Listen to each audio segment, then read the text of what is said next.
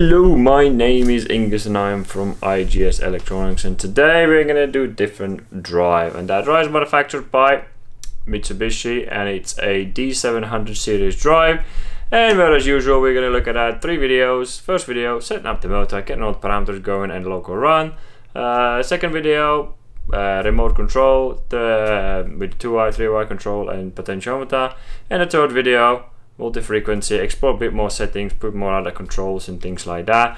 And before we get started, again, IGS Electronics is a buy and sell of industrial automations goods. So if you have any goods to sell, definitely get in touch. And if you go on looking for the parts, definitely get in touch as well on our website or on our eBay page. We can see all the information below, and also all the manuals and things that will be related to this video that I feel like will be related and help you out will be also in the description below. So without further ado, let's get started.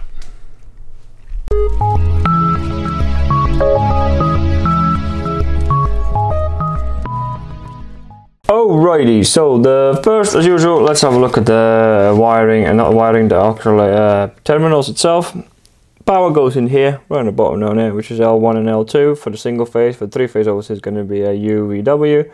Or L1 to L1 and L to L3 actually, and then output in here is gonna, for the motor is down here, which is a UVW down there, and that goes straight to the motor. The front panel in here, these are A, B, and C are outputs for different things. They're configurable, but mainly they're used for faults on the default. So, but that can be configured as well. And here there are all the inputs in here.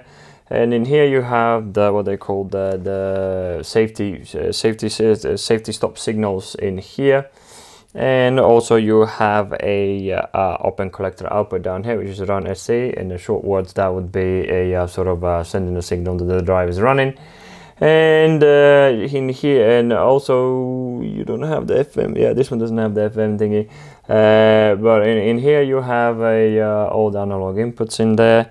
And this one down here is your PU connector, where you can connect that to external PU controller, which is much more advanced. And if you want a PU controller be somewhere else on the panel and things like that, you want to see what's going on in the drive, you can use that for connecting that to with the cable externally.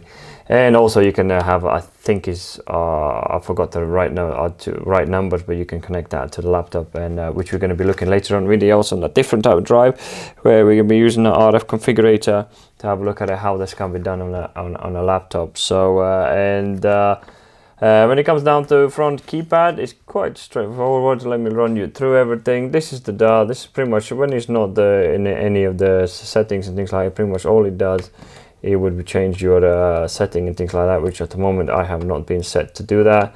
But usually in a normal way, when we do it locally, you'll be able to control the frequency with it. But now you can't do anything with it, so because it's not set. Then the mode button, you pretty much enter all the parameters and use a wheel to go around it. Set button, obviously you enter the button, enter the parameter, and obviously you set the button. So it's set, and you can change. Don't want to change that not yet. Set, and then you can't do that yet because we are in external mode. So that was going to be next for me. The PU is basically go between local and external run. And when you let me just leave the mode out of it. If you click PU, when you go from, let me start again.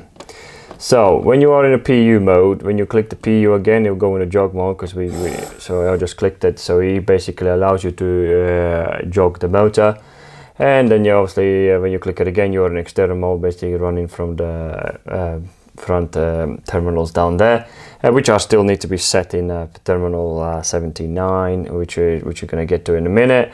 And obviously start and stop and reset is all there. So you can't change much of the parameters when you're in external mode. So always make sure you're in the PU mode when you play around with your parameters. So that is, oh yeah, and one more thing down there, you got the sync and source in here. You can change it with the whatever thingy, what are they called, and you have down here you should be able to see which is your current and voltage, what sort of frequency control you're going to be using. Please be aware that on default that in here is on current, and in most cases a lot of people use potentiometer, which is 0 to 10 volts.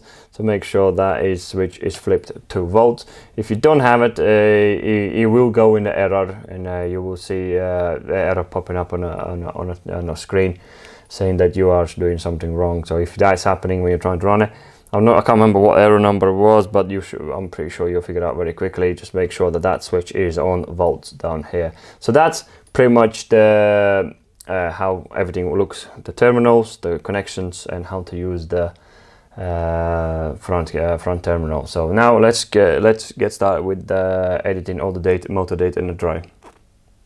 Alrighty, before we get all data entered into the drive, let's do the factory reset. And to do that, let's just go to mode, go backwards till you see all clear, well, all C. Select the one, set, and you're pretty much done. So you just quickly changed all the data back to factory defaults. So you're pretty much done on that one. So next, let's get on with the setting up the drive itself for the thingy, and we're gonna go in and order all the parameters. So the first I'm gonna do my maximum frequency. My motor is 50 Hertz, so I don't want my maximum frequency to go higher than 50 Hertz. So that will be parameter 1. So I should make sure that's the case. So here we go, set on that one. And obviously for the second parameter you can set your minimum frequency if you don't want the motor to go any lower than that. So this is where you will set it in. And the parameter 3 to make sure that is in 50, yes. So because well, depending where you are, I'm in UK, our frequency is 50. If you are somewhere in South American things, I probably it'll be 60. Just to make sure that's to your frequency what you need.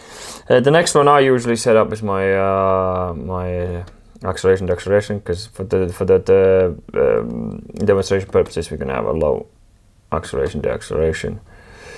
And oh, come on, there we go, now there. So on the following parameters we're gonna go all the way to parameter set 71, because purely we need to do that because we're gonna be doing auto tuning as well. So to try to get our R factor. So I'm using a very standard motor, SCW standard motor. So in Mitsubishi that is a 3. The next one is going to be our motor capacity is 0.37 kilowatt, which is the 80 parameter 80. And we need to make sure 0.37 kilowatt. The following here is a motor excitation current. I don't have that data, so I'm not going to touch that.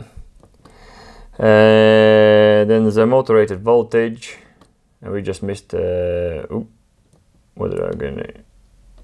Motor rated voltage, yeah, that's 230 in here. And the one parameter I forgot to change is my current, which is the parameter 9. So which is basically our overload, you can even say. So let's go back to 9.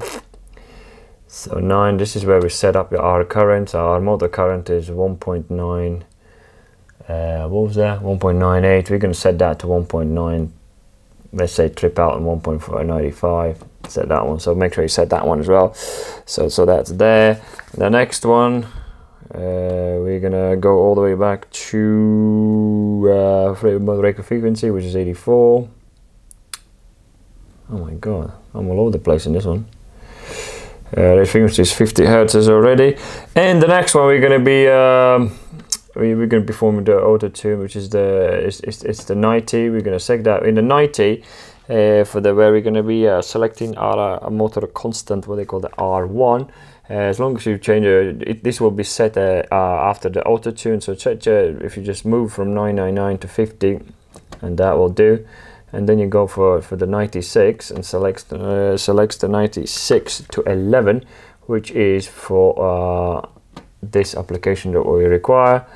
And once you've done that, pretty much all the data is in the motor, and we're going to perform the auto tune. So we leave that, and then we press run, and there we go, the motor's doing his business.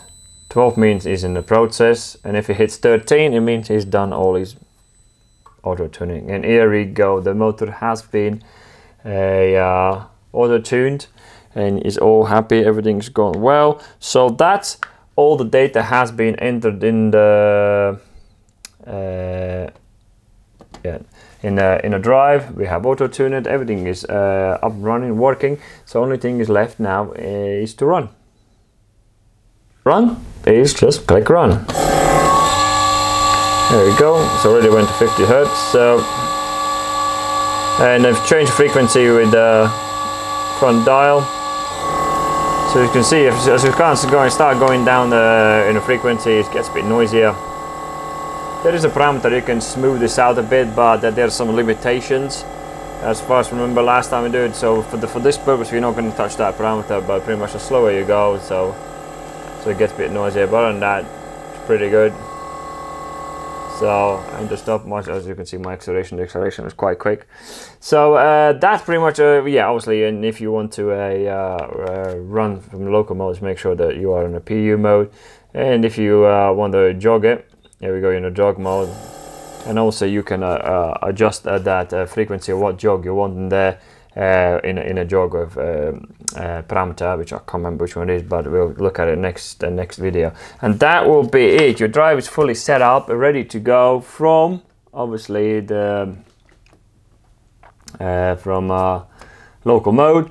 We have set it all up, we auto-tuned it, and everything is singing and dancing. So if you liked the video, please smash that like. If you didn't, smash dislike. All the comments below will be welcome, and any constructive criticism will definitely help us out. So thank you very much for watching, and I will see you in the next video.